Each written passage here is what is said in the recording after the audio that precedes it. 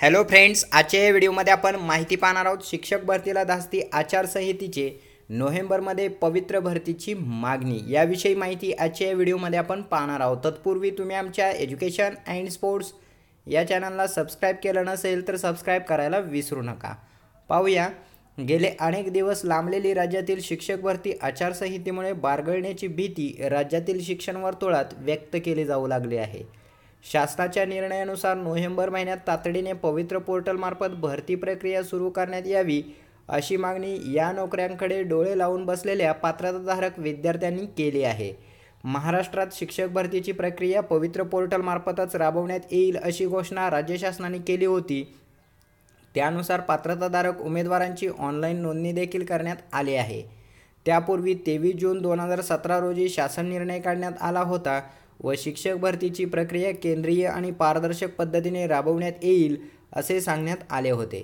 प्राथमिक, माध्यमिक, उच्च माध्यमिक वर्गासाठी अभियोग्यता चाचणी घेण्यात आली होती आणि राज्यातील सुमारे 2 लाख डी.एड. आणि बी.एड. उमेदवारांनी ही चाचणी दिली होती। शिक्षण मंत्री विनोद तावडे यांनी शिक्षकांच्या 24,000 जागा भरण्यात येतील अशी घोषणा केली होती। या घोषणेला काही महिने पूर्ण झाल्यानंतरही ती प्रत्यक्षात आलेली नाही।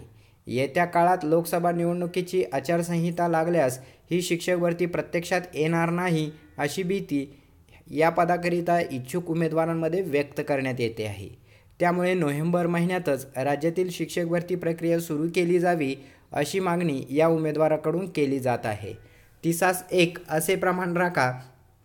शिक्षण हक्क कायद्यानुसार 30 विद्यार्थ्यांमागे 1 असे शिक्षण प्रमाण राखले जाणे अपेक्षित आहे। 2017-18च्या संच मान्यतेनुसार राज्यातील प्राथमिक शिक्षकांची सुमारे 16,000 पदे रिक्त असल्याचे सांगण्यात येते आहे। त्याचा फटका 5 लाख प्राथमिक विद्यार्थ्यांना बसणार आहे। विद्यार्थ्यांना गुणवत्तापूर्ण शिक्षण मिळावे याकरिता विद्यार्थी आणि शिक्षक यांचे योग्य प्रमाण राखले जावे आणि नोव्हेंबर महिन्यात पदभरती केली जावी अशी मागणी डी.एड. बी.एड. संघटनेच्या वतीने करण्यात आली आहे।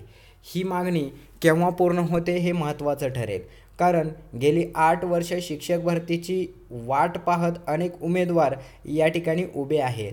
अजूनही शिक्षक भरतीचा निश्चित असा कालावधी शासनाने कोणत्याही प्रकारे जाहीर केलेला नाही किंवा कोणत्याही प्रकारचे वेळापत्रक किंवा कोणत्याही प्रकारचे तारीखवाईज नियोजन अद्यापही शिक्षक भरतीचे समोर आलेले नाही। त्यातच कोर्टामध्ये दाखल असलेली याचिका याचाही निकाल प्रलंबित आहे। त्याचबरोबर आंतरजिल्हा बदलीचे मध्येच या ठिकाणी एक कारण उठून बसले आहे। त्यामुळे आंतरजिल्हा बदली प्रक्रिया कधी पार पडते आणि आंतरजिल्हा बदली प्रक्रिया पार पडत असताना प्रत्येक जिल्ह्याचे रोस्टर पूर्ण कधी होते हे पाहणंही महत्त्वाचं ठरेल। अधिक माहितीसाठी तुम्ही आमच्या एज्युकेशन अँड स्पोर्ट्स या चॅनलला सबस्क्राईब केलं नसेल तर सबस्क्राईब करायला विसरू नका। धन्यवाद।